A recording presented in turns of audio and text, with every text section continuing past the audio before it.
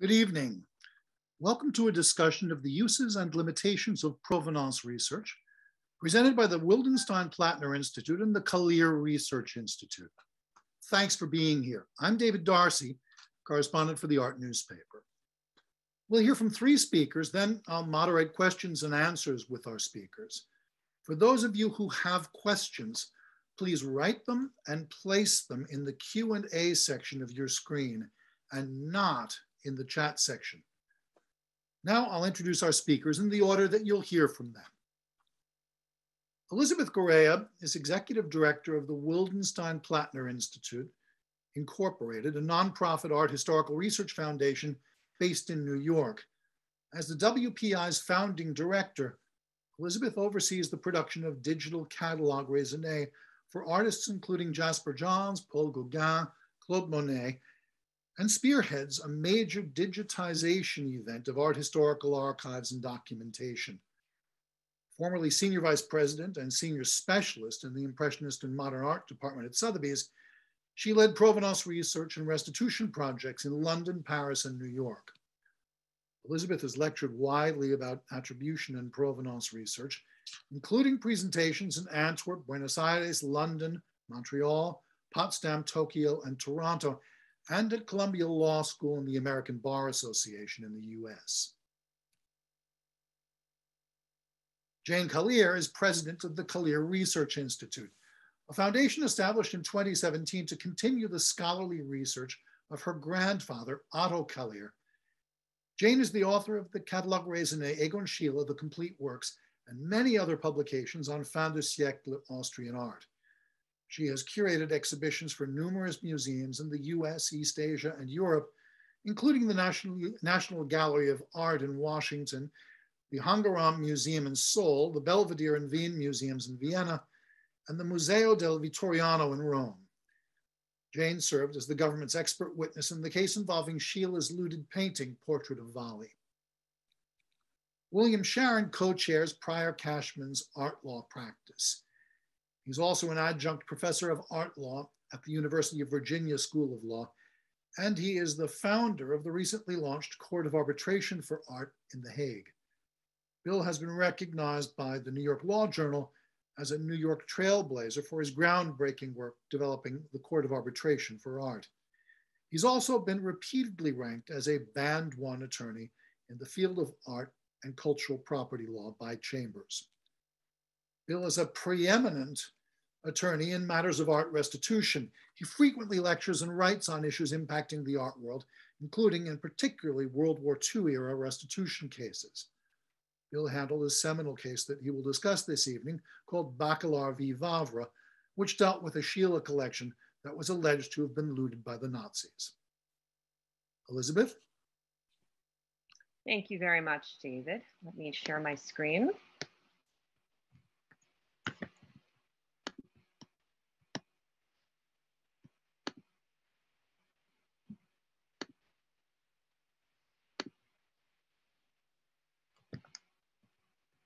All right, thanks again, David. I'm going to begin tonight's event with a general overview of the matters concerning provenance research. Provenance research, as most people know, is a relatively new endeavor in the field of art history. This focus of inquiry has gained popularity over the last 2 decades, arising largely from the concerns of art collectors and the art market. Considering the risks of potential title and authenticity claims, and of course, being uneasy with open questions, buyers and sellers often require a seamless account of ownership history before finalizing a transaction. A century ago, few players in the art market would ever have anticipated, or never have anticipated the need for such rock solid accountancy. This is clear looking at the primary sources from that era.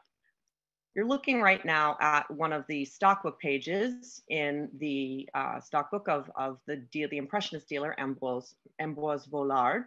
And Vollard, as you can see, was not always a consistent or detailed accountant of transactions. Sometimes they're not even legible. In other cases, auction catalogs. Liz, I'm sorry to interrupt. The screen isn't sharing. Oh, I'm sorry. Let's see. I apologize for that.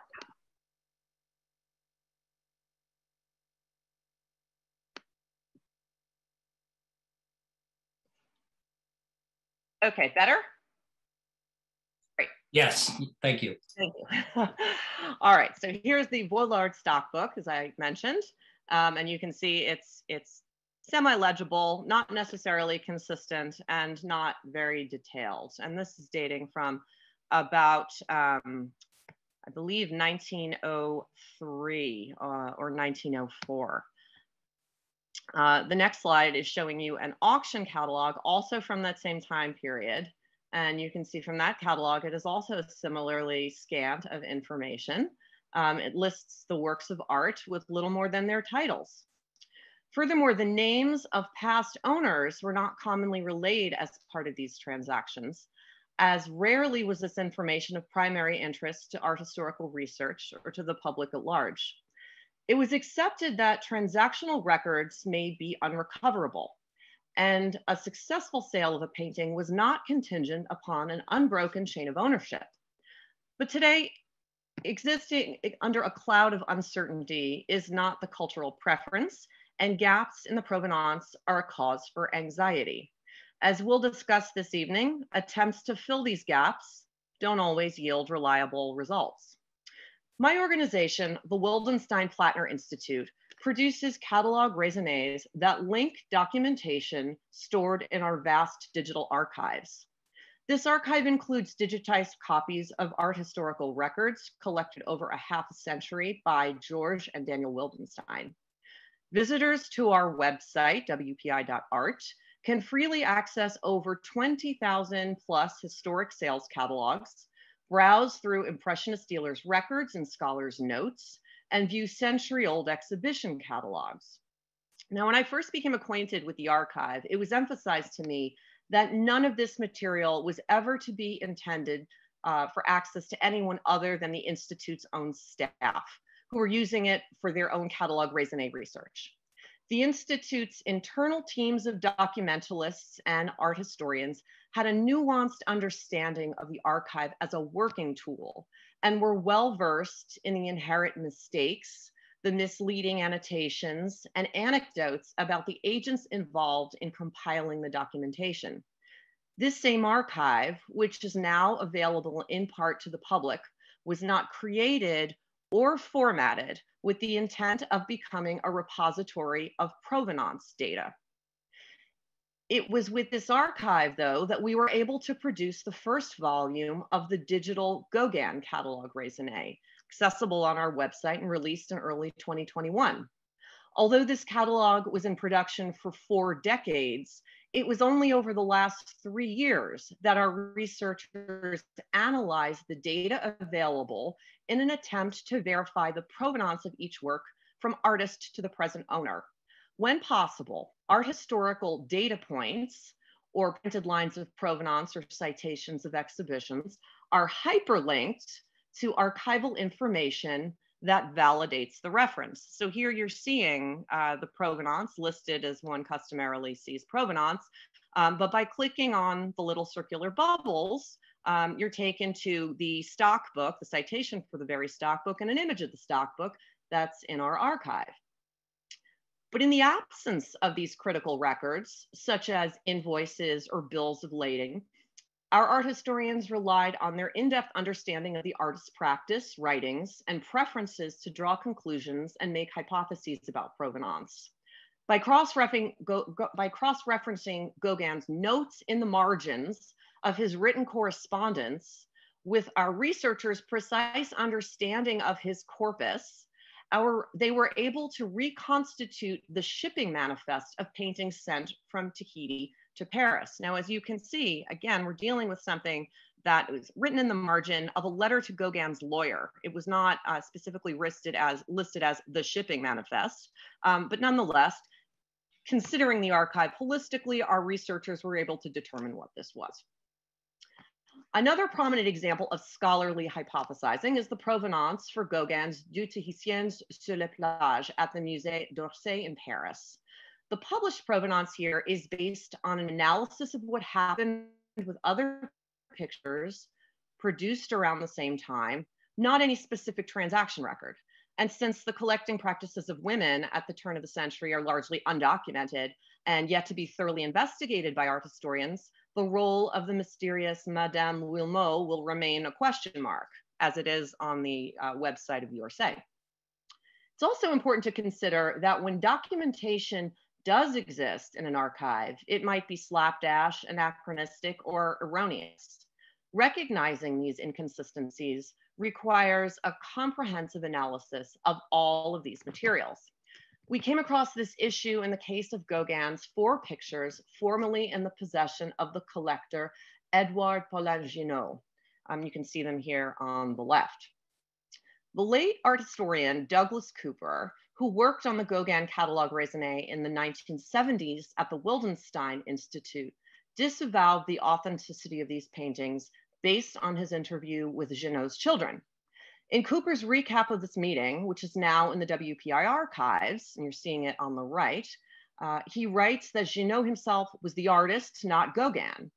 But Cooper's notes were not a transcription of the actual interview with the children. They were a summary of his own conclusions and with his own slant on events that transpired. The scholar Sylvie Croussard, who worked with Cooper at that time and who is still working at WPI in Paris, explained to us that Cooper was a bit of a bombast and quick to editorialize during a fact-finding mission and dismiss works without ever seeing them in person. While some have taken Cooper's written record as a definitive rejection confirmed by the Ginot children, we know that Cooper's notes were highly subjective and that he only ever saw black and white reproductions of the Ginot paintings. These records were not a definitive account of the provenance of the pictures, despite Cooper's celebrated reputation as a connoisseur and scholar. But had these documents been consulted without Sylvie Croussard's insight and soft evidence of verbal anecdote, perhaps they would have led us to a different conclusion. Sometimes the only way to clarify what actually happened is to ask an eyewitness. Even the most authoritative archives and primary sources can originate a cascade of misinformation, leading the researcher to dead ends and misguided conclusions. For example, a dealer's stock book where the work is listed among the stock, but was actually on consignment and returned to the owner unsold. Or a listing of a collection where an unillustrated work is indistinguishable in description from several others with the same title, as is the case of the countless Renoir still lifes entitled Fleurs. Another case could be, and has been in the past in our research, a 19th century will that references bequests to the wife, but conveniently makes no mention of the one painting that was quietly given to the mistress. This is all to say that when looking at any record of provenance, human error cannot be ruled out, nor should we forget the impulse to draw quick conclusions or overlook possible motivations to shoehorn information that tells a better story. The expertise of art historians well-versed in the idiosyncrasies of archives is essential in interpreting this material, as is the recognition that certain archival repositories were not formatted, edited, or compiled with these queries in mind. These are just some of the considerations we should make when relying upon 19th and early 20th century archival materials to remedy 21st century concerns.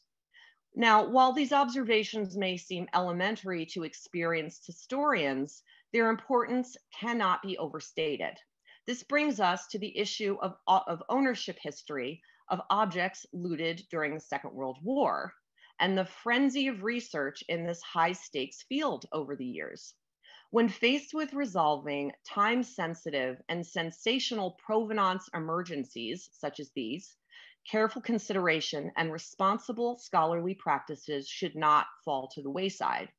There is always a temptation amidst the excitement and urgency to lean on easy answers or to construct historical truisms that would otherwise remain open questions.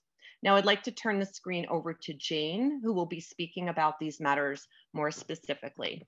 Thank you very much. Thank you, Elizabeth.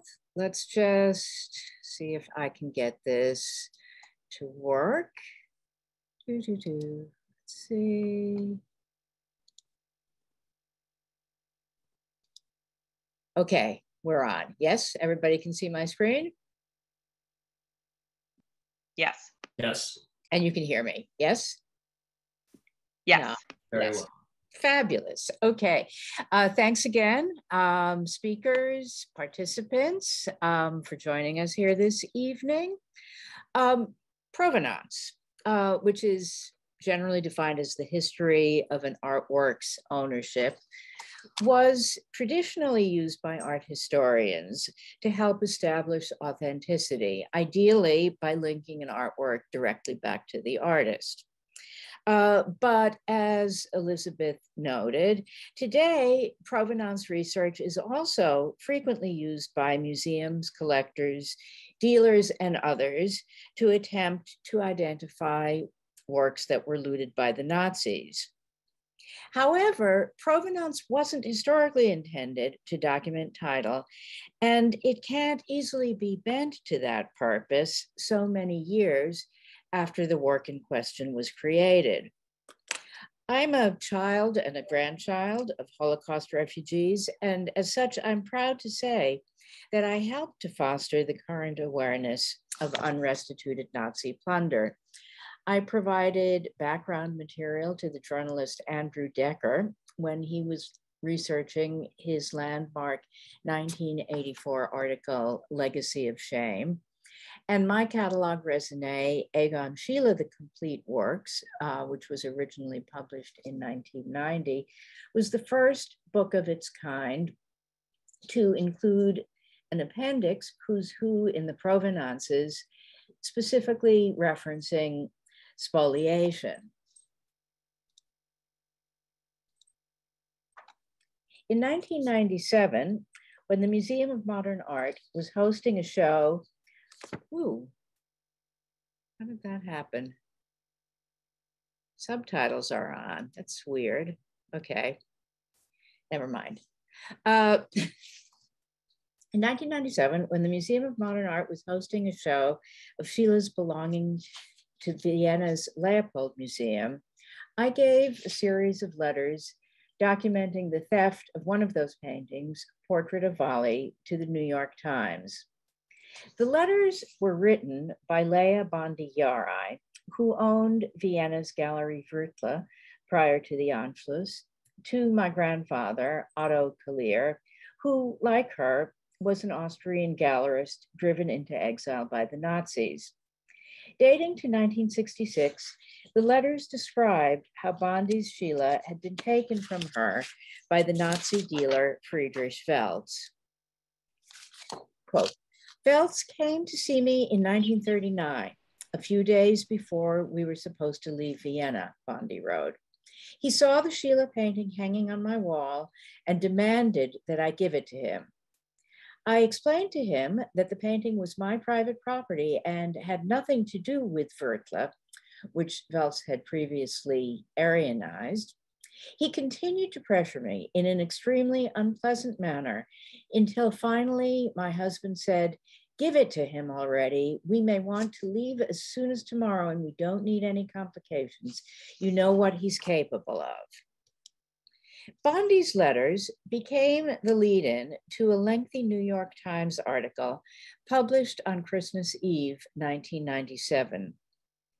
A few days later, the self-identified heirs of the murdered Austrian collector Fritz Grunbaum put in a claim for another Schiele painting, Dead City 3, which was also in the MoMA show. In early January 1998, New York's district attorney subpoenaed both Schieles. The seizure of the Leopold Museum's Schieles created a furor in Austria. In response, the Ministry of Education, Science and Culture opened previously sealed institutional archives, and established a commission to investigate the provenances of art in Austria's federal museums. On September 25th, 1998, the Austrian parliament became the first governing body since the immediate post-war period to enact legislation regarding current restitution claims. In December of that same year, the Washington Conference on Holocaust-era Assets issued a set of principles intended to establish international standards for adjudicating Holocaust-related art claims. Nevertheless, it took 12 years before the Valley case was resolved. Dead City had, in the meantime, been sent back to Vienna, presumably due to lack of evidence. In 2010, just days before trial was set to begin, the Leopold Museum capitulated and paid Bondi's heirs $19 million, the equivalent of Valley's estimated market value.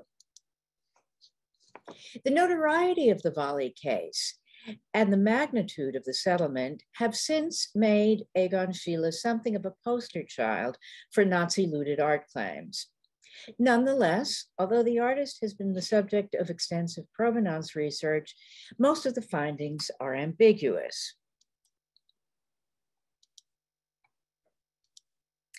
Schiele oil paintings, such as Portrait of Valley, are relatively well documented up until 1930, when Otto Kallir published the first catalogue raisonné of those works. Unlike watercolors and drawings, oils were mentioned by name in the artist's correspondence and prominently featured in exhibitions, both during his lifetime and after his death in 1918. It therefore wasn't difficult for my grandfather to construct fairly accurate provenances for the paintings, because most of them still belonged to collectors who acquired them directly from Schiele or to his estate. After 1930, however, it becomes much harder to establish seamless chains of ownership for most of Schiele's oeuvre, much less to determine in each instance precisely when and how a work changed hands.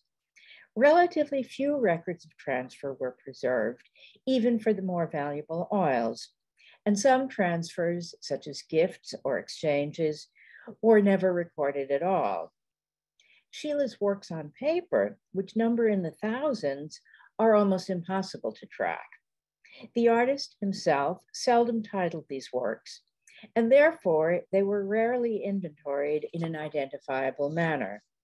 In some of the earliest catalogs and lists, works on paper are merely counted. So, for example, you find references like 20 drawings with no further indication of subject, date, size, or specific medium.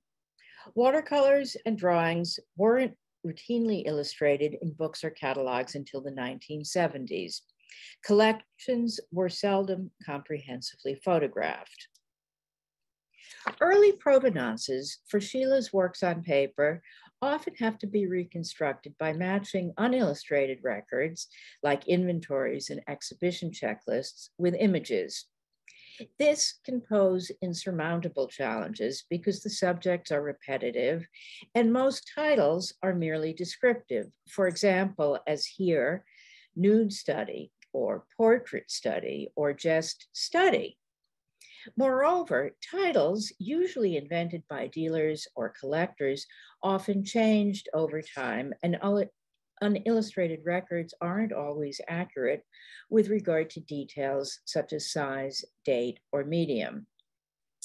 The low value of Schiele's work before, during, and immediately after World War II further discouraged record keeping.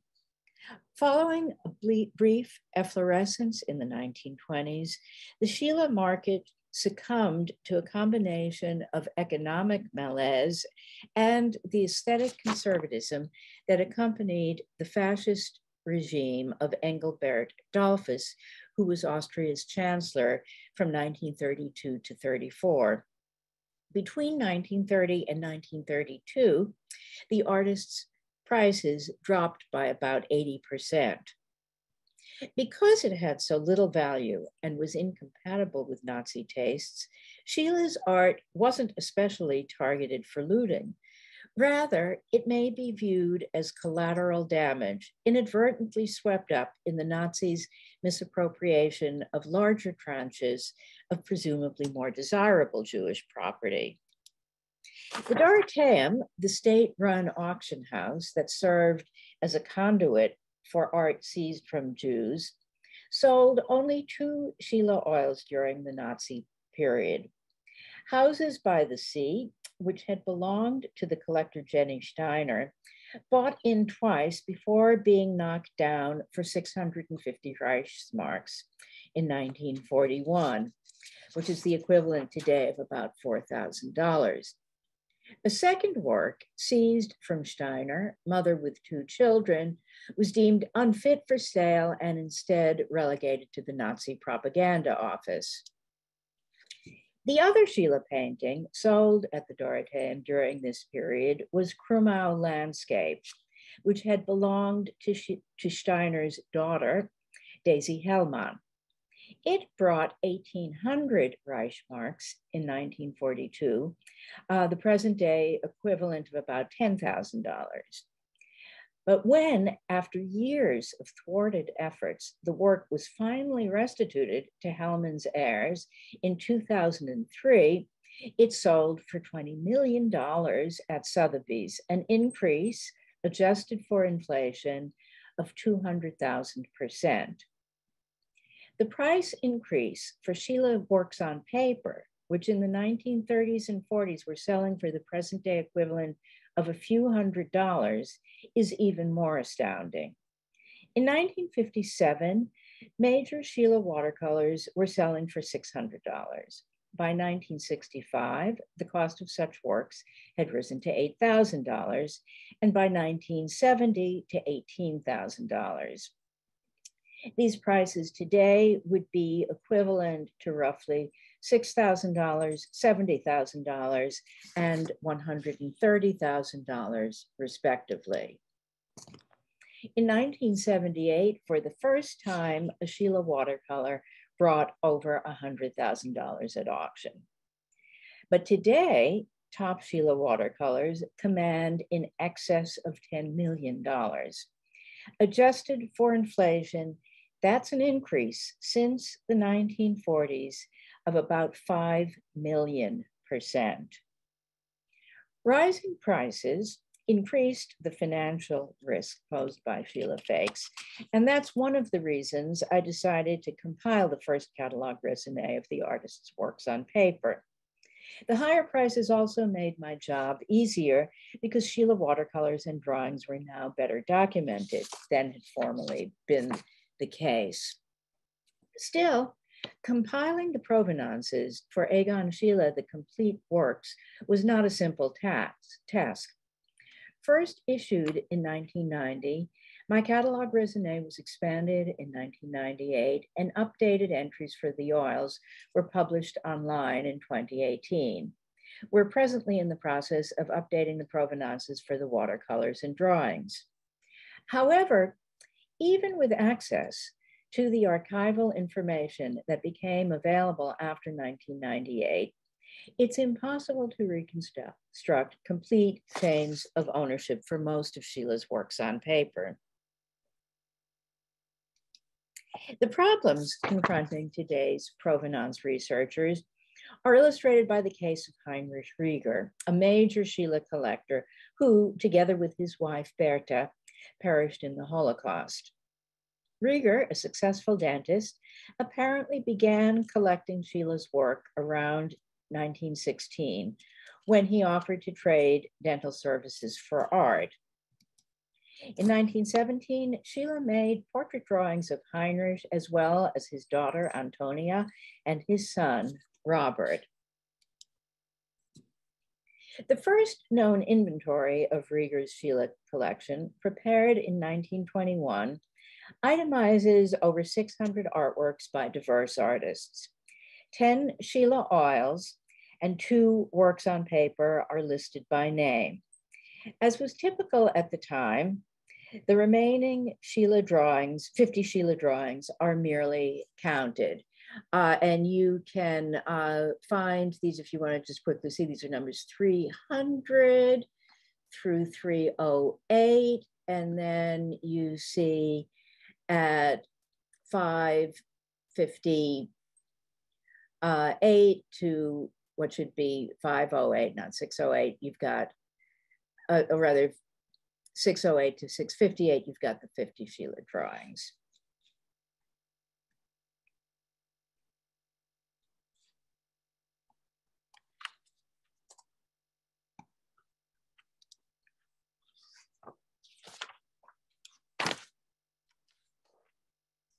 Otto Kallir's 1930 Schiele Catalog Raisonné names Heinrich Rieger as the owner of 11 oils, 10 of which are illustrated. While one might assume that all but one of those 11 works already belonged to Rieger in 1921, some of the titles on the 1921 inventory list are too generic to permit a definitive match. The titles of Schiele's drawings and watercolors are considerably more generic than those of the oils, and that makes it much more difficult to pair specific works with unillustrated listings. Here, for example, is a page from the catalog of a 1925 Schiele show at the Gallery Viertle. Rieger is listed as the owner of items 91, 95, 104, and 107. But titles like Seated Woman or Sleeping Man aren't in themselves sufficient to permit identification of the work in question. All told, 32 Schiele works on paper can be traced to Heinrich Rieger through reproductions in various pre-war publications. These publications, however, establish ownership only as of the date of publication. They don't tell us whether Rieger still owned a given work at the time of the 1938 Nazi Anschluss, or what became of it thereafter. In January 1928, Rieger petitioned the Federal Monuments Office to provide him with a space in which to exhibit a portion of his collection. He was now sharing his dental practice with his son, Robert, and his son-in-law, Fritz Tycho, and needed to make alternative arrangements for the art that had previously been stored there. According to a contemporaneous inventory prepared by the collector, he now owned 150 Schiele works on paper. The Monuments Office denied Rieger's request, and in October 1928, 120 of his Schiele works on paper were exhibited at the Neue Galerie, my grandfather's Vienna gallery. A collection inventory prepared by Rieger 10 years later, in November 1938, mentions 6 Schiele oils by name, plus 6 quote-unquote oil studies. One of the 12 paintings had been acquired since the publication of the 1930 catalog raisonné. The others appear to be accounted for in my grandfather's book, though it's hard to be 100% certain with regard to the generically described oil studies. From a peak of 150 works in 1928, however, the total number of Schiele watercolors and drawings owned by Heinrich Rieger had, by November 1938, dropped to quote-unquote circa 80. The question, impossible to fully answer, is what happened to the other 70 Schieles? Heinrich Rieger certainly sold some of his Schiele drawings and watercolors between 1928 and 1938, although only a few specific sales can at this time be documented. He also probably gave a number of these works to his son, Robert, who immigrated to New York, and to his son-in-law, Fritz Tycho, who immigrated to Palestine. Robert's 1938 export license permitted him to export quote-unquote 10 oil paintings, 5 drawings, 4 pastels, 3 graphics, and a portfolio with various modern graphics and watercolors. Fritz's export license lists, quote unquote, 17 oil paintings, 5 watercolors, 5 drawings, 5 graphics, and 1 portfolio. Schiele's work was worth so little at the time that it's seldom described in detail on refugees' export permits, and unframed drawings were often kept in portfolios whose contents weren't inventoried. In May 1942, Robert Rieger consigned 31 Schiele works on paper to Otto Kallir's Gallery Saint-Étienne in New York. As owner of the Neue Galerie, my grandfather had been friendly with both Robert and Heinrich Rieger in Vienna. In 1944, the Gallery Saint-Étienne sold 12 of Robert's consigned Schieles, but none of these can be specifically identified.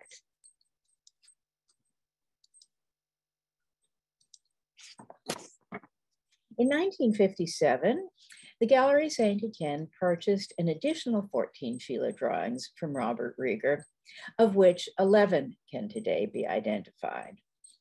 Robert probably sold additional unidentifiable Schiele drawings to other New York dealers. The Tichot family in Palestine is also said to have had Schiele drawings, but so far none of those have been identified.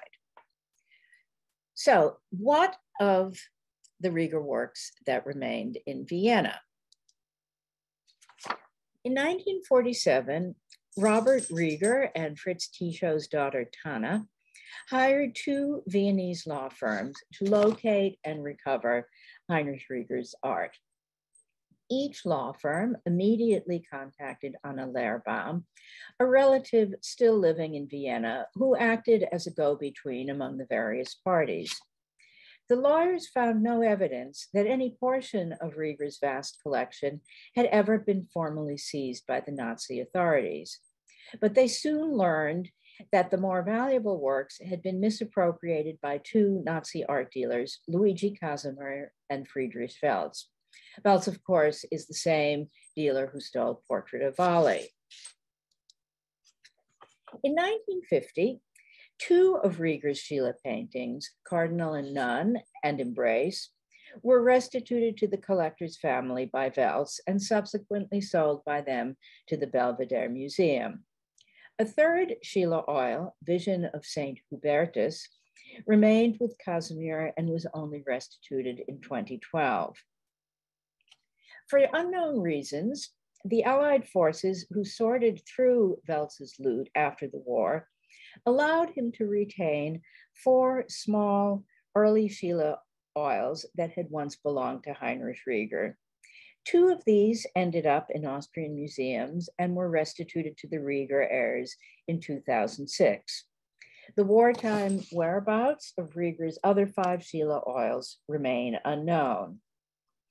Robert's lawyer, Christian Broda, didn't think that Rieger's Schiele drawings had been taken either by Welz or by Casimir, but rather had remained with the collector until shortly before his deportation in 1942. And in fact, Heinrich's wife left a trunk containing, among other things, a quote unquote portfolio with pictures with a non-Jewish relative. Robert Rieger believed the Schieles were in that portfolio. While it isn't known if the portfolio was ever found, Broda's law partner, Oscar Mueller, offered a group of Schiele drawings that he said had been recovered on behalf of the Rieger family to the collector Rudolf Leopold in 1951. Leopold declined to buy any. A legal assistant who worked with Mueller and Broda at the time recalled that the law firm was storing a number of Rieger Schiele drawings. The assistant said these works were subsequently either picked up by or shipped to Robert Rieger. So, to sum up, as of November 1938, it seems Heinrich Rieger still had all 12 of his Schiele oil paintings. 5 of these were eventually restituted. We don't know exactly what happened to the others during the years of Nazi rule. The situation with regard to Rieger's Schiele drawings and watercolors is far murkier. Even if one could identify all 150 works said to have been in the collection at its peak in 1928, it would be impossible to trace the fate of each one. Some were sold before 1938. Some were brought to the US by Robert Rieger and sold there. And some were probably brought to Palestine by the tea shows. Some may have been recovered and informally returned to the family after World War II. And some Rieger Schiele drawings were likely spoliated and never recovered. What can we do with this information? In my opinion, not much. Portrait of Ali, as it turns out, was an exceptionally well-documented case of Nazi theft. Seldom do you have an eyewitness account of a Nazi physically grabbing a painting off the wall. The ambiguity surrounding Heinrich Rieger's Schiele drawings is unfortunately much more typical. We'll probably never know exactly which Schiele works on paper remained with Rieger in 1938. And with the exception of the works that can be traced to Welz or Casimir, we have no specific evidence of spoliation. Without this information, I think we must accept the fact that it may simply be too late to do anything constructive. Our next and final speaker, Bill Charron, is going to discuss how the legal system has attempted to grapple with one such ambiguous case. Thank you, Jane. Pull up my screen as well. Okay. So I want to kind of tee off on Jane's point about the ambiguity of provenance research. And when I was thinking about, the title of this program, Limitations of Provenance Research, what comes to mind is a case that I was involved in called Bacalar v. Vavra, involved a Schiele drawing. It was a case that went on for over 8 years through every level of the federal court system. I'm going to distill it down to about 15 minutes if I can, and take you on a little bit of a tour of what the evidence in that case looked like. And I think more significantly, what the court did with the evidence and what that says about the limitations and uses of provenance research. So the case involved Fritz Grunbaum, whom Jane mentioned a few minutes ago, a well-known Schiele collector, a Holocaust victim. He, after the Anschluss, tried to flee. He was arrested at the Czech border. He was imprisoned, shipped between multiple concentration camps, murdered in 1941 in Dachau. At the time of his arrest in March 1938, and what I'm going to show you is evidence from the case. These are documents from archives, which really highlight the importance of researchers. These kinds of cases can't be done at all without good quality research being done. Also, when the Iron Curtain fell, and when archives started to come online from Germany, from Austria, from Russia, and when they became digitized, this kind of research became more available, which was very important. So that's why you saw the rise of these cases in the late 90s. Bacalar was a case that commenced in 2005, one of the earlier cases in this space. So when Fritz Grunbaum was arrested, his apartment was inventoried. This is a copy of the inventory taken, and the quality is poor, but the first 5 items taken are all Egon Schiele paintings, identified specifically by title. The third one, which I'll mispronounce, but I believe it's Stadt and Flood. Jane can correct it. But in any event, it is Dead City 3, which Jane mentioned a short time ago.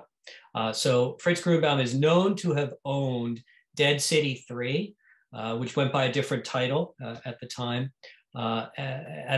of his arrest. Again, the quality here is poor, but these things get translated, which is how they become useful in the court. So here's the translation. You can see the third item, town by a river, Dead City, again, today known as Dead City 3. You can see that Grunbaum was a major art collector of multiple artists. But if you look, you'll see item 37, a little over halfway down this page, says large drawings by Schiele, 55 works colored, and 20 drawings and 1 print by Schiele. So he had a large drawing collection, 75 drawings in his collection, but they were not titled. And that was the significance to the Bacalar case. This is Dead City 3, the painting that is known to have been owned by Grunbaum at the time of his arrest. This is the drawing that was at issue in Bacalar. I represented a collector named David Bacalar. He owned this drawing. He had purchased it from the Galerie Saint-Étienne in the 1960s. It is known as Seated Woman with Bent Left Leg or Torso. Again, it's a work that changes titles based upon ownership over time, but it tracks its description. So this is known as the torso drawing.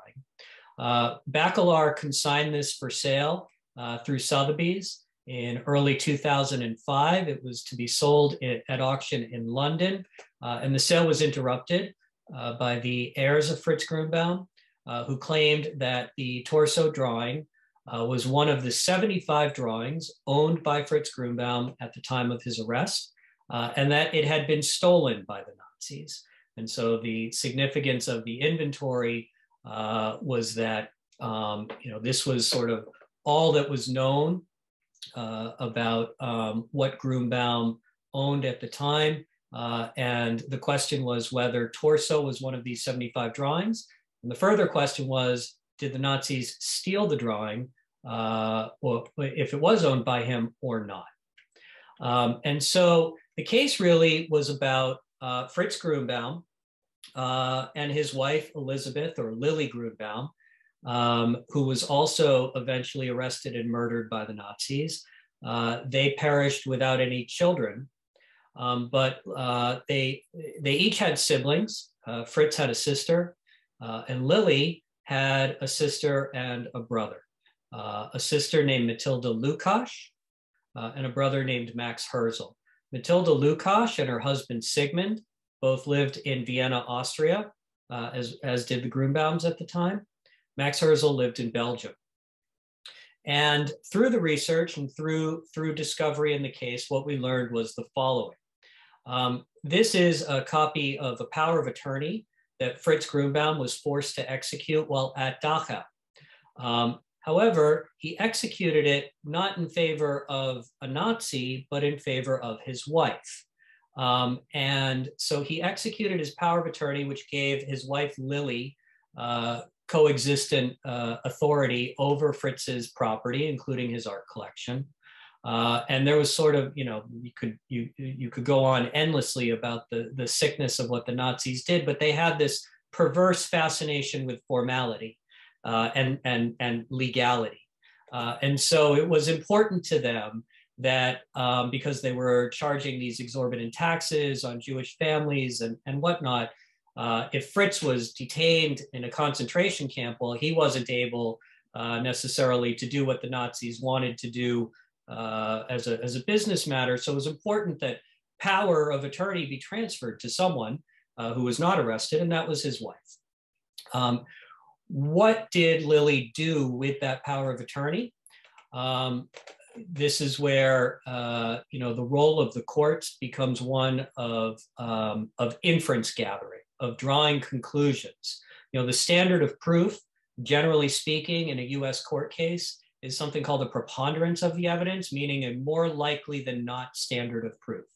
And so the courts are called upon in these cases to try to determine, based upon the evidence that is presented to them. Courts are not proactive bodies. They don't go out and search themselves. They're reactive bodies. They take what the parties present to them, and then they try to weigh that evidence to a more likely than not standard. And so what was shown here was that Lily Grunbaum was permitted to export property, her and Fritz's property. This is a copy of her export permit from 1938. And the translation shows that they approved the emigration for Elizabeth Grunbaum at their address of 21 oil paintings, 15 watercolors, it goes on, and you can see 278 drawings, 10 drawings as well. Basically, this equates to nearly the entirety of the art collection that I showed you in the inventory a few slides ago. So the Nazis approved the export of the art collection by Lilly. But what does that mean? Where did it go and what happened? So what we also learned was, as all of this was happening in 1938, Lilly Grunbaum's brother, Max Herzl, who I mentioned was in Belgium, was furiously writing to the Belgian authorities, trying to get emigration visas for the Grunbaums and for the Lukashes. These are copies of letters that Max Herzl was writing, swearing that this was going to be a temporary situation, that the Grunbaums and the Lukashes would not become wards of the state, that they had their own resources and they could support themselves. And Herzl was doing this because the Gestapo was telling Grunbaum that they were going to release him.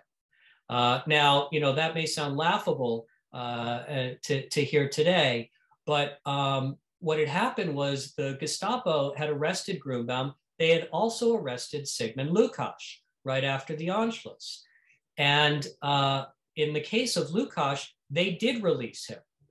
They forced him to sign something called a promise to leave Vienna, promise to leave Austria. They said, we're going to let you go. The Nazis hadn't yet arrived at their final solution. They just knew that they didn't like the Jews and they wanted them out. And so they told the Lukács, we're going to let you go. And they did let him go, but he had to go somewhere else. And that's why Max Herzl was trying to get emigration visas. They were telling the same thing to the Grunbaums. And you could actually see that Lilly was in correspondence with Fritz at the time of his detention. She visited him. So Max Herzl succeeds. He's able to get emigration visas for the Lukashes and for the Grunbaums. And what we also find through the documentation is that the Lukashes also were able to export their property. These are documents showing nearly the entire property collection of the Lukashes being approved for export to Belgium, where the Lukashes did safely emigrate. We know this because after the war, Sigmund Lukács filed his own restitution claim and had described what had happened in his own words. And he indicated that they got out. The only items that he indicated were stolen were an emerald and cash. That's what he sought restitution over. But otherwise, it appears that the Lukashes were able to transport their property safely to Belgium. Lilly Grunbaum made the fateful and tragic mistake of believing the Gestapo that they were also going to release Fritz. And so she had her export permit approved, but she did not leave Austria. She did not want to leave without her husband. And so while the Gestapo released Sigmund Lukács and allowed the Lukashes to emigrate, they never released Fritz. And as I said, they eventually captured Lilly and they murdered them both. So what does that mean in terms of the Bacalar case and the torso drawing? So nothing is known about the torso drawing. It's dated by Schiele, but there's nothing that specifically shows that it was owned by Grunbaum ever, unlike Dead City 3. So you have to fast forward, and that's Sigmund Lukács, that's Matilda Lukács. You have to fast forward to after the war. In the 1950s, in the mid-1950s, Matilda Lukács was corresponding with a dealer in Switzerland named Eberhard Kornfeld. She had corresponded with him over the course of several years. And this is a particular letter from 1955, August of 1955, where she wrote to Kornfeld and indicated that she had a substantial art collection, including a collection of Egon Schiele works And she asked if Kornfeld would be interested in acquiring those works, purchasing those works. Kornfeld, who, excuse me, is still alive today, he was in his 80s at the time of this case, he voluntarily submitted to discovery in our case from Switzerland. That is no easy feat. It is not easy to take discovery from a Swiss citizen. The Swiss government is highly protective, and if a citizen does not want to give discovery, they are well protected from having to do so. Even if they agree to give discovery, you need to jump through a lot of hoops, which we did in this case. And we took Kornfeld's deposition in person in Switzerland, and he produced his documents, again, voluntarily, and they were available for personal inspection and copying. And so he had all of his records. He had years of correspondence with Matilda Lukács kept, with postmarks that don't exist at the time, that don't exist today, and some of the correspondence was about trivial matters. I think one of my favorite pieces was Matilda wrote to Kornfeld to say she had just moved apartments and her new mailbox was too small to hold her catalog, so she wanted him to send his catalog somewhere else. So the correspondence really oozed genuineness. And Kornfeld also produced his handwritten ledgers of all of the art, all of his transactions. And this is a page showing that in 1956, Kornfeld did purchase a number of Schiele works from Lukács. One of the works is Dead City 3, and another of the works, and there were over 50 that were purchased in total from her, another work is the torso drawing. And so that's really the key to the case, is that this is what showed that, again, the first time the torso drawing really comes up on any evidence, any radar, is Kornfeld's acquisition of it in the 1950s. He had a catalog showing these works, and he sold torso to the Gallery Saint-Étienne, which again eventually sold it to our client, Mr. Bacalar. And so if you credit Kornfeld's evidence and his testimony of having acquired the torso drawing from Lukács, then our theory of the case was actually pretty straightforward. If Fritz Grunbaum's sister-in-law had torso after the war, then no matter what, the Nazis didn't steal it. Because whatever, for everything the Nazis did, they did not steal property from Jewish families only to give it back to the Jewish families or to another member of the family. And so, we had multiple arguments. One was there was no evidence that torso, no direct evidence that torso was ever actually owned by Grunbaum. Egon Schiele created well over 2,000 drawings in his oeuvre. So if you just play the numbers of whether torso is one of the 75 drawings in Grunbaum's collection at the time of his arrest, there's only about a 2% chance that torso was one of those 75 drawings. That is well less than the preponderance standard that I talked about earlier, the more likely than not standard. And so there was nothing that tied torso directly. Indirectly, however, and as a matter of inference drawing, and this is ultimately what the court in the Bacalar case found, is our judge said, look, what are the chances that Matilda Lukács sells Dead City 3 and the torso drawing at the same time in the same batch to Kornfeld, and Dead City 3 is known to have been owned by Grunbaum? What are the chances that torso was not?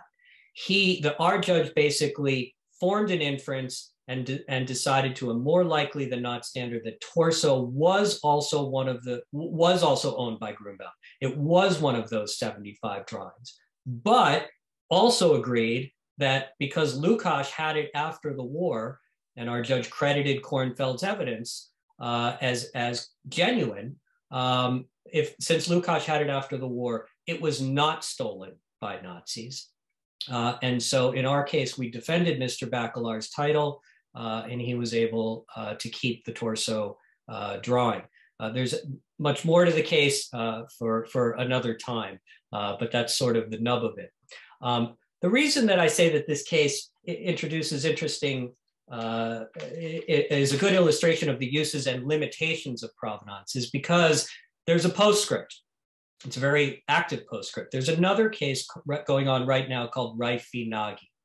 And it was brought by the same heirs of Fritz Grunbaum, who were involved in the Bacalar case, but they sued a different owner, Richard Nagy, with respect to two different Schiele works that also are part of the Lukács-Kornfeld transactions.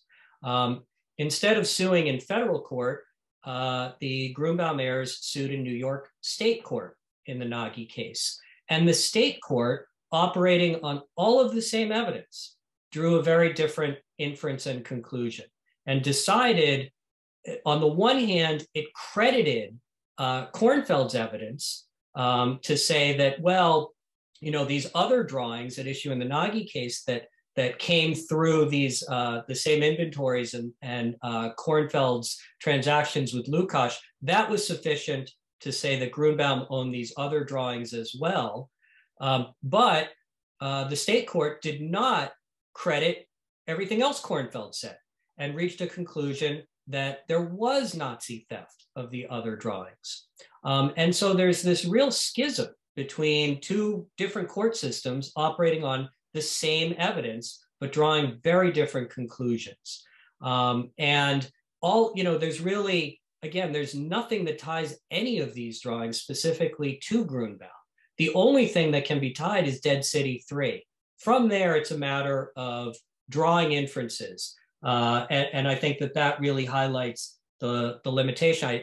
I would say that the limitation is, in a way, the court system itself, because you have the documents are what they are. The facts are what they are. The question is, how are they presented? Are they spun? And how is the trier of fact inclined to interpret what is presented? You know, I'll just leave with a quote by Mark Twain, something to the effect of, never let the facts get in the way of a good story. I don't mean to be cynical. Our justice system it tries in earnest. It's obviously a very effective system in a lot of ways. But these cases and the ambiguity that Jane mentioned a short time ago present real challenges. And the result today is that where you've got two very different results from the Bacalar and the Nagy cases, the market doesn't know what to do.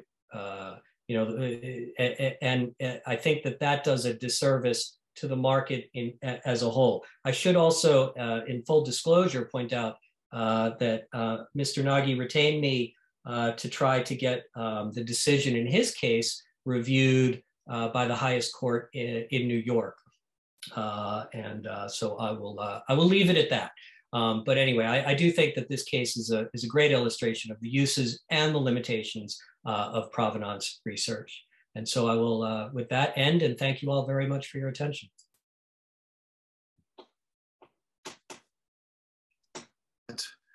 Well, can you all hear me?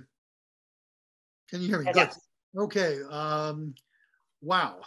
From Egon Schiele to the Holocaust to Mark Twain. And that's by no means the strangest itinerary of art and dispute. So, all right. I see a number of questions. Wow. So let's start. I'm sure. Thank you all. These presentations were great. All right. Should I give the name of the questioner? Should we do that? Well, I don't hear anything, so I won't. What role does oral history or personal testimony play in your provenance research? And how do you document that information differently from that attained from written documentation? Who wants to take this one? Sounds like a good Elizabeth question. So she's the archivist as well as the researcher. Sure. My dog is barking, so sorry if that's in the background. Thanks for that question. In fact, at WPI, we are embarking on an oral history program where we're trying to interview as many of the catalog raisonné key players as possible, particularly the older ones, because we do think that oral history is quite important for the documentation of provenance. But how do we document that? We don't necessarily do it in the form of footnotes. We try to be forthcoming with where our information originates. But if we were to start leaving breadcrumbs for every line of provenance, we would have just an entire loaf of bread. It would just, where do you stop? So we have internal notes, but for the sake of our readers, when we have a document, we show it.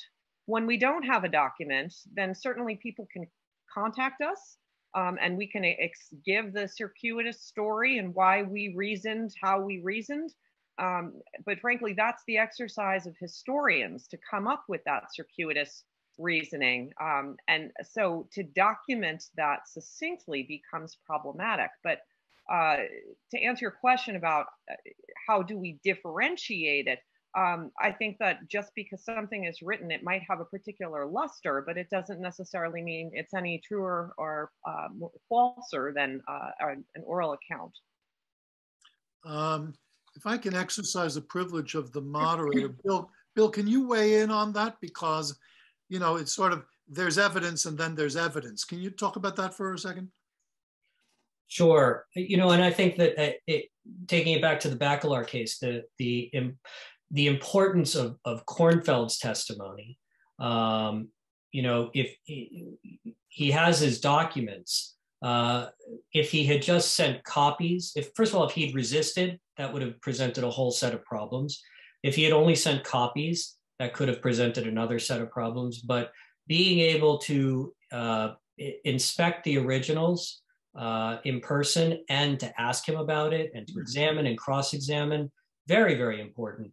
I didn't get into, you know, the legal doctrine that the Bacalar case is perhaps best known for, which is something called the Laches doctrine, which is basically a doctrine that says that if too much time has passed, if the claimed victim of theft or their descendants knew of the ability to bring a claim sooner and did not do so, and the consequence of that delay is that critical evidence that is needed to prove or disprove what happened is now gone. Meaning, in particular, material firsthand witnesses are no longer available. They're deceased or simply otherwise unavailable. If you can't put on a case, then that really implicates, you know, what I refer to as a due process problem in our country. Everybody has the right to put on a case. And we don't try cases and we don't reach results, or we're not supposed to, at least, by speculation. It's supposed to be grounded in evidence. And so the firsthand accounts are hugely important. The absence of those firsthand accounts can be just as important in these cases under the Laches doctrine. All right. We have a question saying, can we have the contact information of the speakers, please? Yes, of course you can. I'd suggest you contact the institutions that sponsored this panel. They'd be happy to supply you with that information. Next question. What's the relevance of the POA given to Lily? Can there be an inference that she sold their art collection to the Lukács, and that is why after Matilda sold the painting to the Swiss dealer? Jane, or Bill, you want to? Bill. Jane, I'm happy if you want to. Oh no, you're the Grunbaum expert. I think you should go on that one. So the POA, I believe, is referring to the power of attorney that I showed that Fritz was forced to execute at Dachau, and you know, this is really this is one of the more significant legal questions presented, not just in the Bacalar case, but more generally, this question of duress. And the argument was made in the Bacalar case that the power of attorney, since anything done in a concentration camp is, you can't call that voluntary. So since the power of attorney was an involuntary act, basically everything that results from that should be viewed as an act of duress or theft sufficient to lead to a conclusion that Nazi looting occurred. The problem with that argument, which was not credited in the federal court, was credited in the state court, is that duress cases are, we can only operate off of the law that we have on the books. There is no code that deals with art specifically. It's simply a uniform commercial code that applies to sales of goods in general. And also, unlike certain countries after the war, Austria, for example, after the war, passed a law called the Nullification Act, which basically automatically deemed any transaction that involved a Jewish family during the period of Nazi occupation was deemed to have been a duress act. And the burden shifted to a current owner to disprove duress or theft. The US doesn't have a nullification act. It never has. So we don't have that same kind of presumption. And so we have to look at, under our legal rubric, what is duress? Duress is you're forced to give over your property to the bad guy.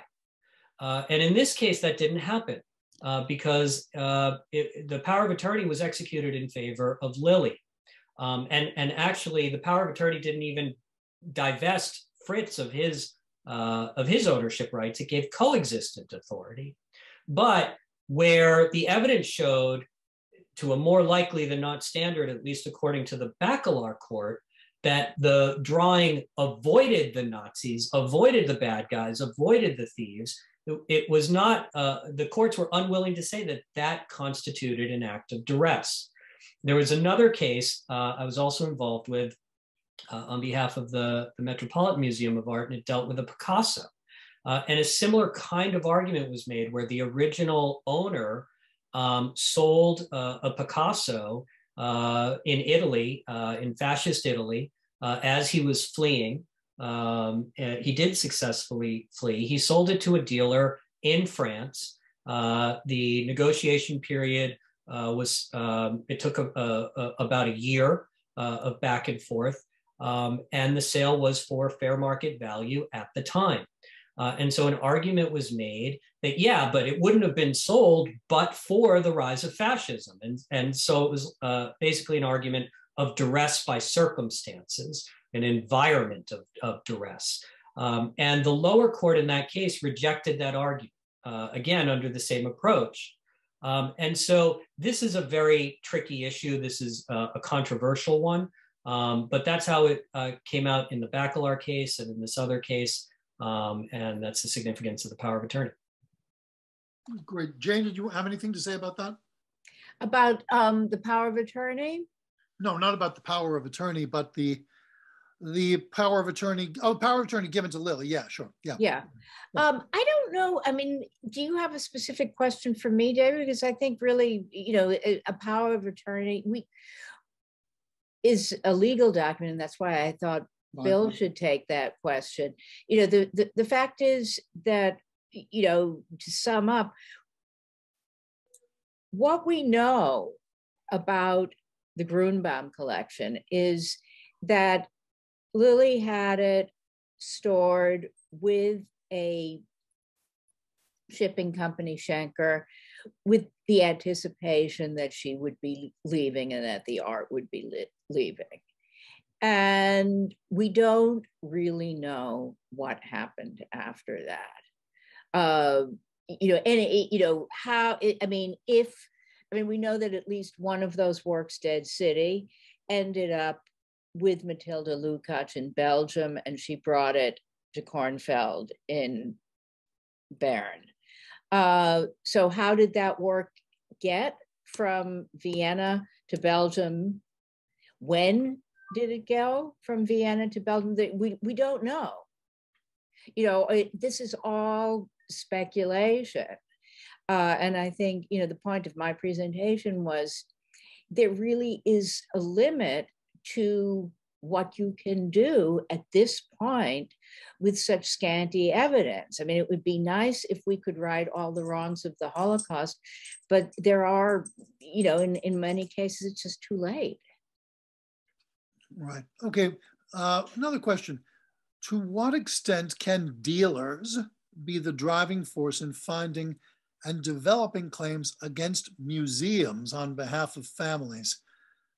And what are the ethics of this? Well, that's a loaded question. Yeah, that sure is. I will. Wait, there's more. There's even more. And I am curious because I saw a few years ago that Gagosian was selling a Picasso portrait that the National Gallery of Art in Washington had returned to the descendants of the original owner. So double barrel there. Do you want to take that, Jane? Yeah, I will. I mean, okay. So in general, I don't think dealers are spearheading claims. And I don't think that Gagosian had anything to do, at least I haven't heard that, with the claim against the National Gallery. You know, what does happen with a lot of these claims is, first of all, these claims are mostly only made for very valuable paintings. So a lot of Holocaust loot that is never going to be recovered, never going to be researched because it simply isn't worth enough. And this is a growth business for certain attorneys who are working on, you know, fairly high contingency fees. In the case of the National Gallery Picasso, I don't know the facts of that case. One of my mottos is always, every case is different. You don't want to jump to conclusions without reading all of the documents. But the National Gallery said when they gave back the Picasso that they were not acknowledging that there was any evidence of theft. They were simply doing it to avoid the costs and probably also publicity of litigation. Maybe So just do as you a have code anything to add to the National Gallery case, or Elizabeth? Yeah. Anybody else? Not to the National Gallery case, but I just wanted to, and Bill, please correct me if I'm wrong, just as a coded to that, I recall with the Grunbaum Schiele, the legal fees actually eclipsed what it ended up selling for at auction. Just to speak to how much money is involved in research and defending these, it sometimes is overwhelm the actual value of the work of art itself. I won't answer that specifically, but I will say it was, whenever you have a litigation going on over 8 years, it's going to be very expensive. You know, Mr. Bacalar was able to support that, and was, you know, I think offended that he was being accused of, you know, being unsympathetic and turning a blind eye and almost being complicit in alleged theft that we were able to prove didn't occur. And we were able to prove it on really good quality evidence. So, you know, to have a client who's able to kind of stand his ground that way and support it is very important, but no question, litigation is an expensive adventure. All right, well, those are the questions we have. They're very good ones. So thank you all, and thank you, Elizabeth Gorayeb, Jane Kallir, and Bill Charron. And good night, everyone. Thank you, everyone. Bye-bye. Bye-bye.